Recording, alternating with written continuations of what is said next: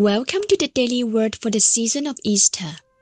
Today's reading is from the Acts of the Apostles, chapter 13, verses 13 to 25. Paul and his companions set sail from Paphos and came to Perga in Pamphylia. John, however, left them and returned to Jerusalem. That they went on from Perga and came to Antioch in Pisidia. And on the Sabbath day they went into the synagogue and sat down. After the reading of the law and the prophets, the officials of the synagogue sent them a message, saying, "Brothers, if you have any word of exhortation for the people, give it." So Paul stood up and with a gesture began to speak. "You Israelites and others who fear God, listen. The God of this people, Israel, chose our ancestors and made the people great during their stay in the land of Egypt. And with uplifted arm, he led them out of it. For about 40 years, he put up with them in the wilderness. After he had destroyed 7 nations in the land of Canaan, he gave them their land as an inheritance for about 450 years. After that, he gave them judges until the time of the prophet Samuel. Then they asked for a king, and God gave them Saul, son of Kish, a man of the tribe of Benjamin, who reigned for 40 years. When he had removed him, he made David their king. In his testimony about him he said, "I have found David, son of Jesse, to be a man after my heart, who will carry out all my wishes." Of this man's posterity, God has brought to Israel a Savior, Jesus, as he promised. Before his coming, John had already proclaimed a baptism of repentance to all the people of Israel. And as John was finishing his work, he said, "What do you suppose that I am? I am not he.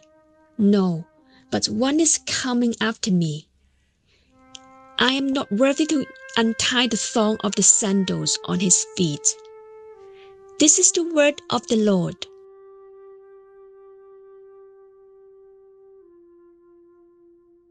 The good news is the Lord Jesus Christ. What we have just read is the story of Paul and his companions at a city called Antioch in Pisidia, the southern part of the province of Galatia. They took part in the service in the synagogue and gave the congregation an exhortation.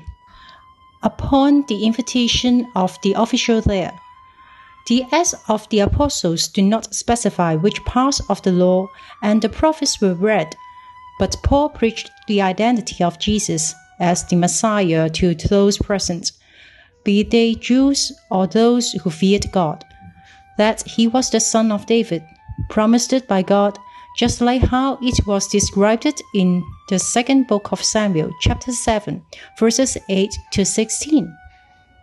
Paul's homily summarized how the Lord God had mercy on the Israelites, how he brought them out from Egypt into wilderness, going through the periods of rule by judges and the kings. Jesus Christ is the descendant of David, king of Israel, and his appearance is the fulfillment of God's promise. Before he appeared, there was John the Baptist, preparing for his way and preaching the baptism of repentance.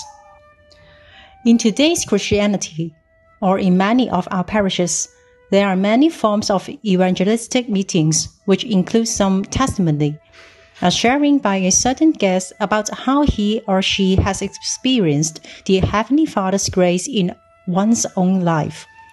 These stories of testimony often makes us touched and even let others know about Christianity. Indeed, they can be good starting points of knowing God, but our faith can definitely not end at others' experience or not know the history and background of salvation. Therefore, it is not appropriate if we overemphasize the testimony of believers, while neglecting how God saved the world through the experience of the Israelites and through His only Son, our Lord Jesus Christ. God has given us salvation and wants us to experience Him personally, so that we can be released from the bondage of sin through repentance, to have the joy of renewal, and to have hope and bountiful life through the resurrection of Christ. Therefore, it is not a bad thing to have testimony, but we cannot forget the roots of our faith. That is in today's reading. We are reminded again through Paul's homily at Antioch. The crux of the gospel and salvation are that Jesus Christ is the Messiah, and He is the fulfillment of God's promise to humankind. Let us have a time of reflection. How do you experience the grace of the Heavenly Father?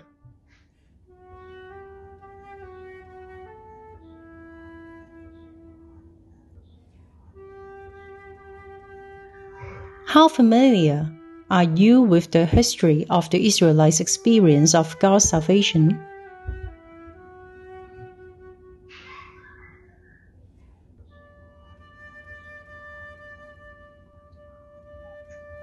Let us pray. O Lord, send us the life-giving Spirit, so that we can be a good testimony to the Lord, to help those who are near us, to make our prayers, words, and actions models for others, through Jesus Christ our Lord.